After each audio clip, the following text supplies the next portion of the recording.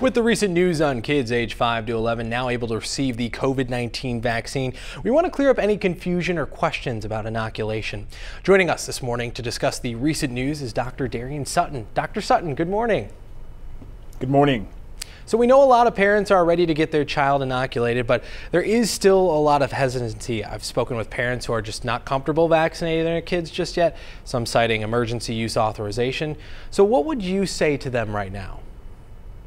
Well, first off, it's a common question that I get from parents, many of whom have vaccinated themselves, but are questioning what are the benefits of vaccinating their children. And I like to just step back and, number one, ask what is the main concern so that I can address that. But really what it comes down to is just a numbers game. If you look at the rates of COVID-19, specifically in this age group of children aged 5 to 11, since the onset of this pandemic, there has been approximately 1.8 million cases, and that has been associated to more than 8,000 hospitalizations and more than 2,000 cases of this rare condition called multisystem inflammatory syndrome.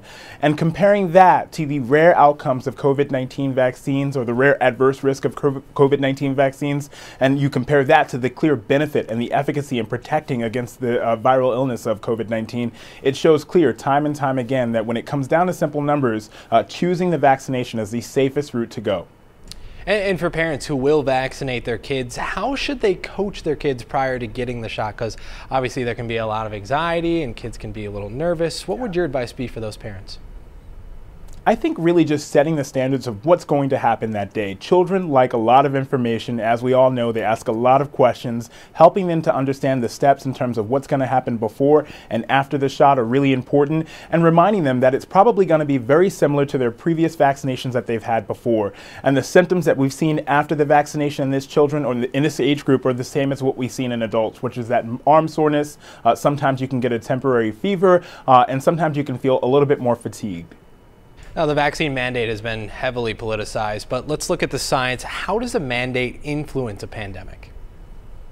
Well, you know, mandates are really important to protect the public against illnesses such as COVID-19, and we've had them in place to protect the public against other viral and bacterial infectious diseases since the beginning of time. And so when we look at those states who have high vaccination rates, we have lower transmission, we have less rates of COVID-19 presentations to the emergency room, and overall less hospitalizations and deaths. And what I try to remind everyone is that the point of a mandate is not really to force you to get vaccinated, it's really just to force you to make a decision. Because what we know is that COVID-19 vaccines are preventing COVID-19, not just in disease, but again, in hospitalizations and deaths. And so it's important to understand that if you choose not to get vaccinated, you have a higher risk of getting COVID-19 and transmitting it, and therefore your access to public spaces and workplaces changes. So it's really important to understand that that's the guideline and the goal of these vaccine mandates, to get us into that new normal. And one final question here, doctor. You know, some kids are obviously larger at 10 and 11 years old. I know I was a bigger kid. In terms of the dosage size for vaccines, should they be getting a larger dosage, or should they be getting the one prescribed for children?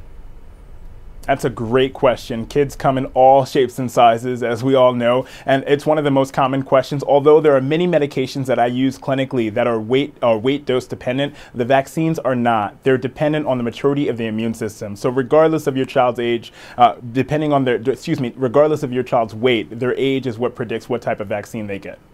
Well, Dr. Sutton, we truly appreciate you taking some time this morning to chat with us, and thank you for joining us. Thank you. Child vaccine doses likely won't be ready until next week for here in western Wisconsin.